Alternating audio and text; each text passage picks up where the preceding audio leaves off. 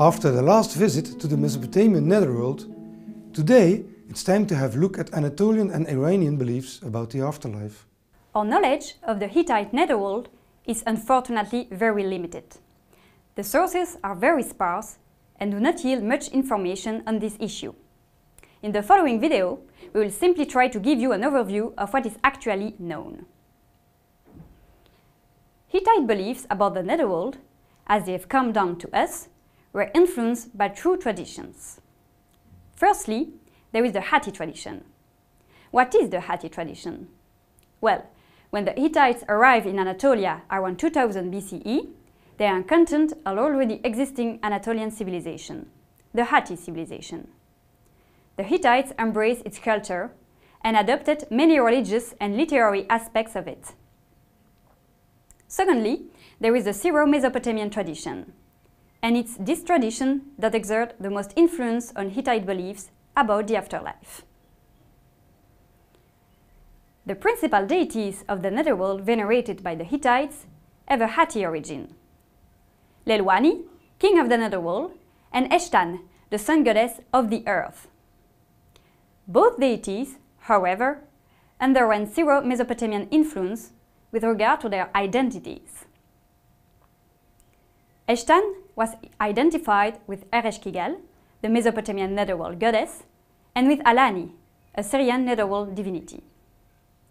Lelwani originally was a male god, but under the influence of the Syro-Mesopotamian Netherworld goddess Alatum, he came to be represented as a female goddess in the 14th century BCE.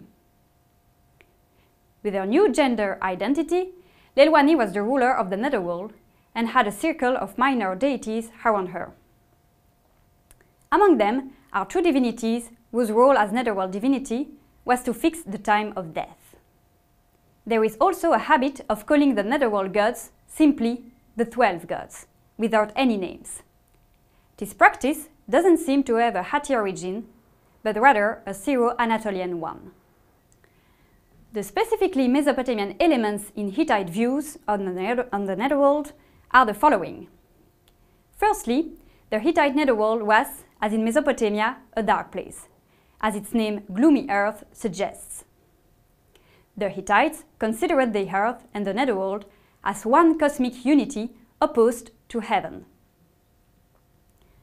Secondly, the parallelism between the world of the living and the world of the dead.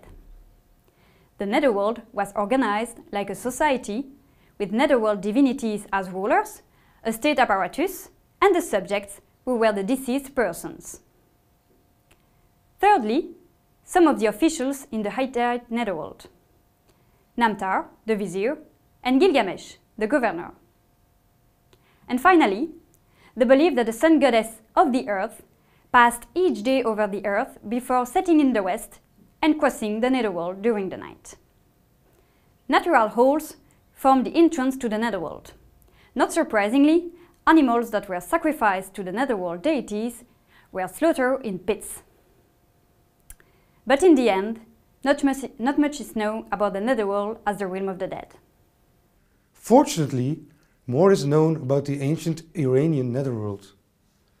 The study of this Netherworld must be divided into two parts. We will start with a brief discussion of the Elamite representation of the Netherworld and then present the beliefs about the afterlife of the ancient Iranians themselves. The latter can be subdivided into two periods, pre-Zoroastrian and Zoroastrian. The Netherworld beliefs of the Elamites are little known, and much of the available research on this topic has been conducted by myself here at the Institut Orientaliste de Louvain.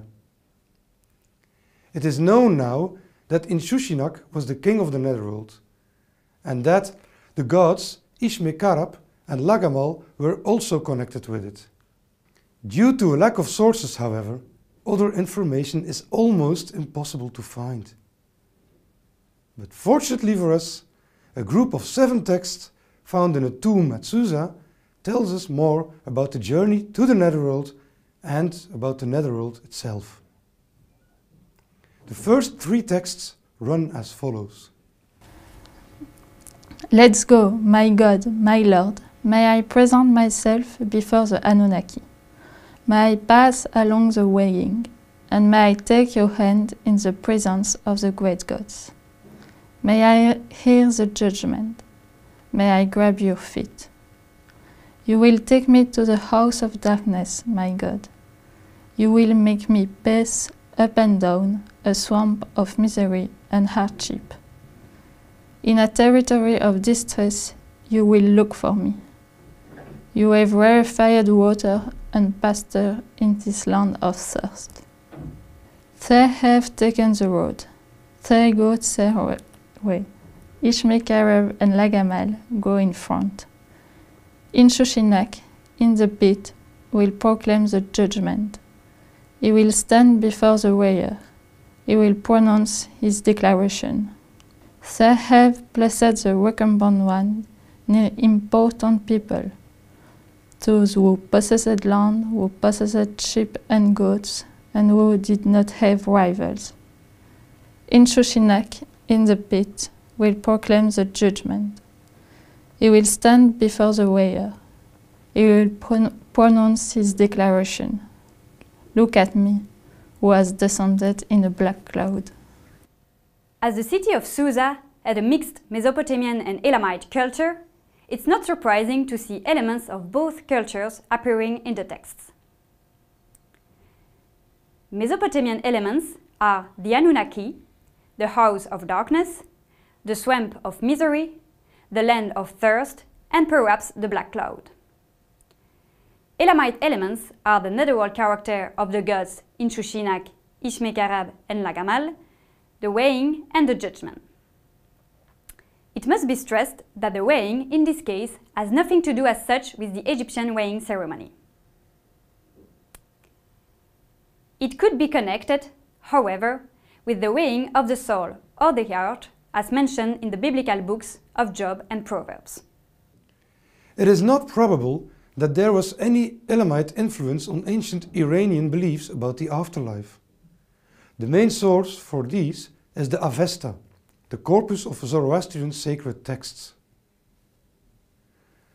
According to pre-Zoroastrian beliefs, the soul lingered on earth for 3 days after a person's death. After this short period, it started its ascent to the crossing of the separator, the Cinvato Peretu, a bridge which the deceased had to cross to reach paradise. On the way, it was met by a female figure called Daena, which was young and beautiful for righteous people, but old and ugly for evil people. This meeting with the Daena already indicated what fate the soul could expect. At the crossing of the separator, the Daena directed the soul to its future home, either paradise, a place full of light and happiness, or the Netherworld. The Netherworld was situated beneath the earth and was a shadowy and gloomy place where the deceased enjoyed a grey continuance. It is very important to realize that righteousness was not an ethical concept in pre-Zoroastrian Iran, but a cultic one. Those who had acquired merit in the sight of the gods, mainly by keeping prescribed observances and by sacrificing, were more likely to reach paradise. They succeeded in crossing the Cinvato Peretu, whereas the evil people, who had neglected their duties towards the gods, fell from it into the shadowy Netherworld. When Zoroaster preached his religion, he seems to have adopted and further developed these ancient beliefs. 2 changes are important, however. A third place, hell, is now created, and the ethical aspect henceforth replaces the cultic one. Arrived at the crossing of the separator, the Cinvato Peretu, the soul was subjected to a moral judgment, in which each man's own words and deeds were weighed on a balance. Clearly, the judgment has become an ethical judgment now, because if the good actions outweighed the evil ones, the soul could cross the Cinvato Peretu and continue its journey towards paradise. If, however, the bad actions were heavier than the good ones and the soul appeared to be wicked, it was sent to hell, a dwelling place of worst purpose. If good and evil acts were of the same amount, the soul was sent to a third place, the place for the mixed ones, an abode of shadows comparable to the pre-Zoroastrian Netherworld, a place lacking joy, sorrow or other emotions. This is basically what we can tell you about ancient Anatolia and Iran with regard to the afterlife and the Netherworld. In the next video we will discover how these things were depicted in ancient Greek epics.